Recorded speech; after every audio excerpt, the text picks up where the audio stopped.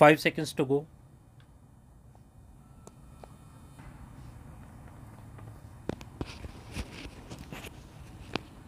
Start. Finally, I would like to say that there are certain practicalities that come into these issues and they need to be resolved. Financial institutions use software that screens transactions against the list of UN designated entities and individuals.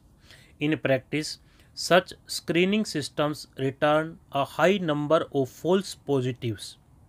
Basically, what that means is that because of name similarities, when you update the list, a high number of names come back to this system as false positives, and that percentage is around 95. So, this is a huge risk. Risk managers spend a lot of time trying to figure this out, which is very difficult for them. For example, they have to take such high volume of numbers and names, and they have to get into a menial job of separating them, which they could use for some other thing. On behalf of Bahujan Samaj Party and Behan Kumari Mayawati ji, I would like to support this bill. I have one more request. We have not passed a single bill unanimously. There are many bills that have been passed and there have been support from the opposition as well. I think such a bill when everybody is supporting it. Sir, I have one request. We have honorable MLAs from Maharashtra. I think it will be nice if you could welcome them. Sir, I stand here in support of the bill that we are discussing today. I would definitely like to quote what the India's stand at the UN is. It says that they are deeply concerned over proliferation of weapons of mass destruction and their delivery system. The earlier speaker, Professor Sogata Babu, has already spoken about it at length, but in a synopsis, I would like to say that India supports the full and effective implementation of the Chemical Weapons Convention and emphasizes the strengthening of the OPCW to fulfill its important mandate. Sir, it is very good that we have brought in this bill, and India has always had a very good and a positive image of a peace loving and peacemaking country. So, I congratulate the Honorable Minister for bringing in this bill. But I would like to bring to the notice of the House of what he said. He said that we have come to the new world order. It is true that the world has changed. There is a book by Mr. W.S. Karas called Defining Weapons of Mass Destruction. It is one of the papers where he had said that the Center of Study of Weapons of Mass Destruction, which is a national defense university, has recommended why do we not expand the scope given how the world is changing. Even the war today globally is a hybrid war now as we call it.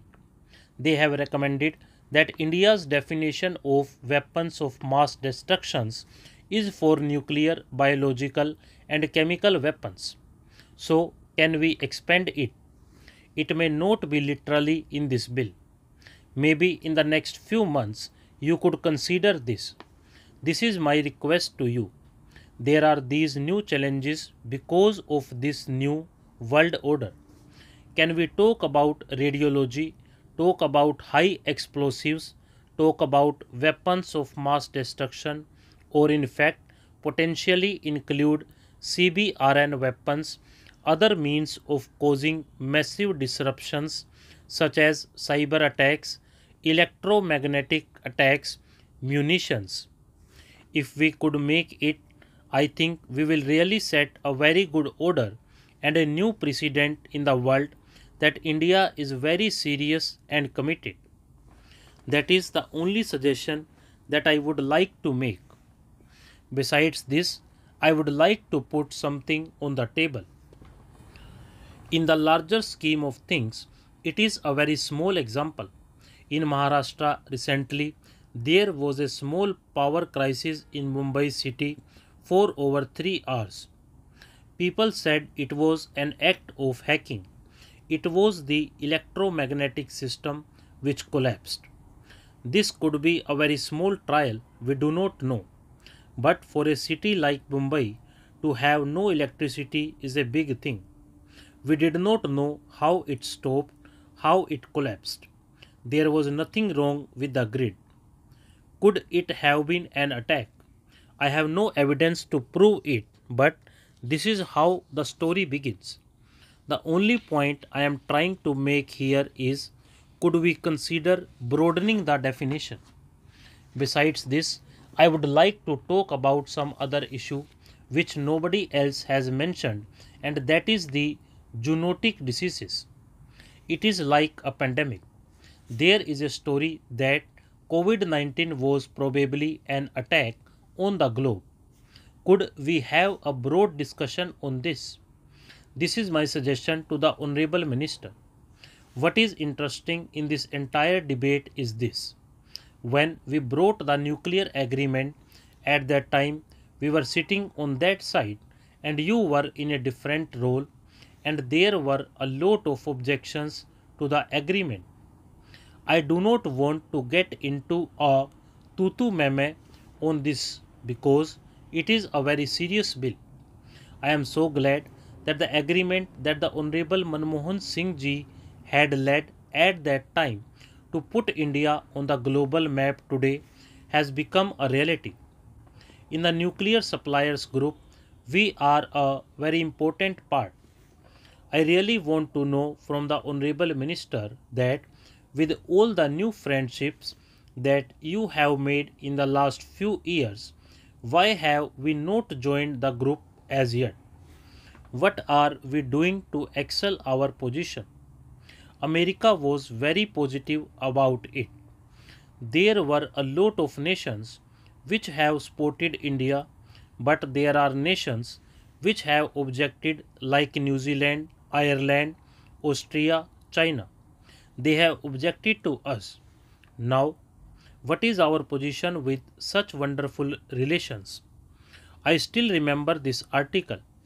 I was too tempted, and I hope you indulge me with this and take it on a little lighter note or a little banter in Parliament sometimes. There was a story which I was too tempted to talk about today. It says they talked, they posed, and they left. The Indian Prime Minister and the Chinese President met 18 times since 2014. I stand corrected, it could be more. There were many meetings that they have had. I am a big one for dialogue. I am completely against any war. But what has happened to our position by having so many meetings where they talked, they posed, and they left? What really happened between these three activities when they talked, they posed, and they left? Something more substantial should come out of it. I would like to ask the Honorable Minister where this is. Like my colleague Shri Ritesh Pandey talked extensively about the financing of it, I would like to ask this from the Honorable Minister. It is a very good bill. I think that any such thing must be stopped. I think that the entire House is one voice supports your bill. The only clarification that I would like to ask is that there is a note in the statement of objects and reasons in 5B1 where it mentions freeze, seize, or attach funds.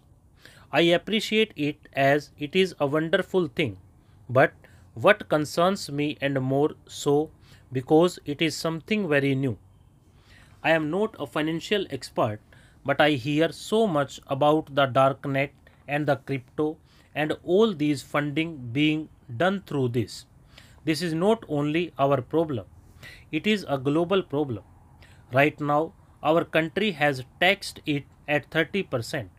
the Honorable RBI Governor, and not just the present governor, but several governors has constantly said about this kind of digital money or transaction as you called it. Right now I am really confused because it is not legal is what the government says, but at the same time it is taxing it at 30%. There is too much confusion. So does an investor invest in it? I am asking this because tomorrow the government will say if they are bringing in this into crypto, then it could be an attack here, but somebody could be paying in some other country. How are we going to freeze, seize, or attach funds? This is a completely grey area which I think we must deliberate upon. It is not only about us, but it is a global issue that we need to raise. Stop.